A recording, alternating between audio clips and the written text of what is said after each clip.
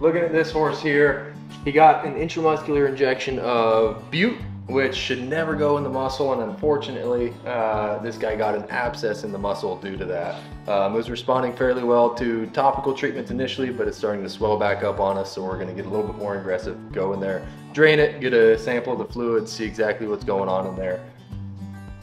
It smells good, so it's really just a seroma, so just some fluid that's collecting in that area, which is a good sign. We'll take a little sample here and culture it just to make sure nothing nasty is growing in there. A kenalog and a triamcinolone. That's the fluid that's coming out? That's the fluid that's coming out, yeah.